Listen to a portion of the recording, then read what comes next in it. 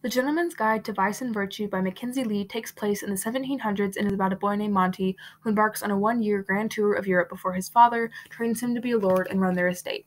Monty's idea of the voyage includes him and his best friend, Percy Newton, going on adventures, drinking every night, and waking up every morning with a different person in his bed. Disappointingly for Monty, his father has different ideas. He sends them with Monty's younger sister Felicity, a chaperone, and a list of museums, operas, and concerts and scientific lectures to attend at each stop. After Monty makes a big mistake in Versailles, their previously uneventful journey takes a turn for the worse. Vengeful lords, stolen keys, dead alchemists, and pirates are not what Monty and Percy had in mind when setting out on their voyage. On top of all this, Monty has been hopelessly in love with Percy for 2 years, battling his affections in a world with no tolerance for such a thing. At the end of the day, Monty is forced to question everything he knows, but most importantly, his relationships with his sister and the boy he loves in order to fix everything again and put his life back on a path he's willing to trod.